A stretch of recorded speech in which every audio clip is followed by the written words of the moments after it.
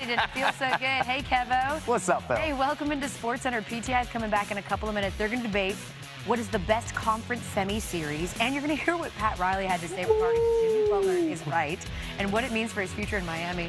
Plus the lowdown on being at the Tom Brady roast live and how the Super Bowl champs offense could be even scarier. She's still a white belt. But we start with round 2 of the NBA. Shanae Ogwumike, who joins us now for so much more. Shanae, 35 points per game for Jalen. Back with us here on SportsCenter. Just put into perspective what we're seeing from Ant-Man right now. It's ridiculous. Kevin, as we've seen in sports and, of course, in life, mental health can impact many young people and their families. As we begin Mental Health Awareness Month, Jen Latta explains in the SportsCenter featured that Utah State head football coach Blake Anderson's decision to openly share his story proved to be a catalyst for some of the young men on his team and for himself.